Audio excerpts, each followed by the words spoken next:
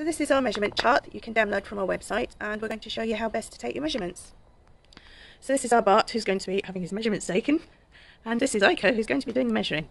So the first one on the measurement chart is number 1, and number 1 is the height from the shoulder to the knee. So Aiko's just going to move Bart around as she needs him to be. He's going to stand nice and straight. Okay. So number 2 is the length of the garment that's being ordered. So Aiko's going to measure from the shoulder down to a relevant point on the body for the period of the garment that's being bought. Number 3 on the chart is from the shoulder to the true waist. True waist is the soft bit just below the rib cage. 44. Number 4 is the chest width between the arms. Now you can see where the crease is naturally forming on Bart's clothing.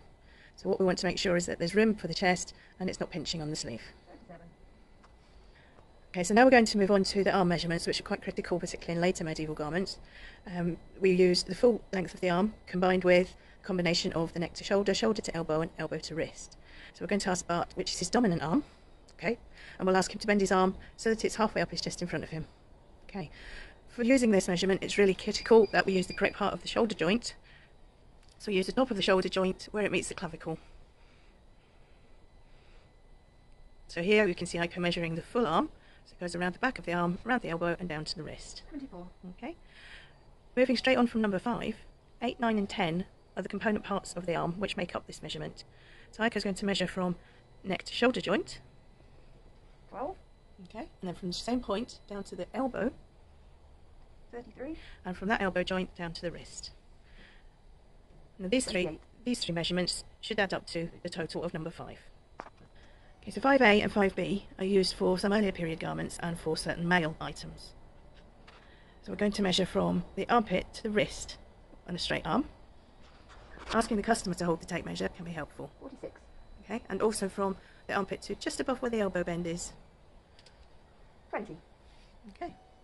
So 6 and 7 are head height and collar height. So we'll ask the customer to put his hand flat on the top of his head and we'll measure from his shoulder up to his hand. 27. Okay, and his collar height will depend to a degree on the period of the garment, but we can measure from the shoulder up to where he wants his collar. 11 and 12 are head circumference and neck circumference. 58. And the neck circumference should be taken slightly lower than you would normally do for a modern shirt. 41. Okay. So moving on from here, the other set of arm measurements that we need are the circumferences, starting with the armpit circumference. So we'll ask the customer to bend his arm in front of him as he did before. And move it up so we make sure we encompass that top of that shoulder joint. We're looking for a comfortable fit, not too baggy, not too loose, not too tight. Okay, the next one down is the bicep. So the customer is going to tense his bicep muscle for us. 43. And his elbow. While he's got his arm bent, measure it around the point of the elbow, thus allowing room for movement.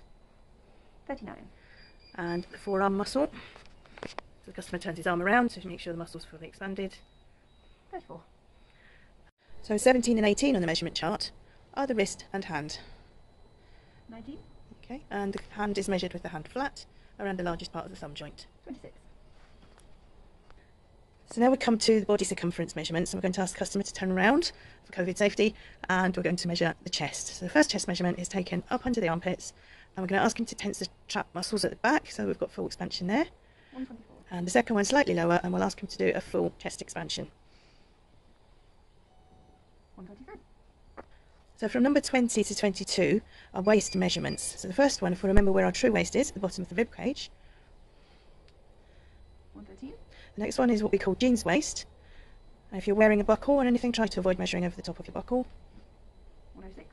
And the last one is hips, which is taken around the largest part of the gluteus maximus. 119.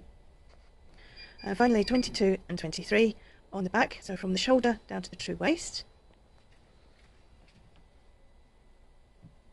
43.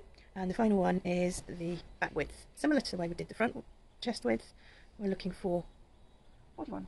There we go. And that concludes the first half of the measurement chart, everything that you should need for an upper body garment.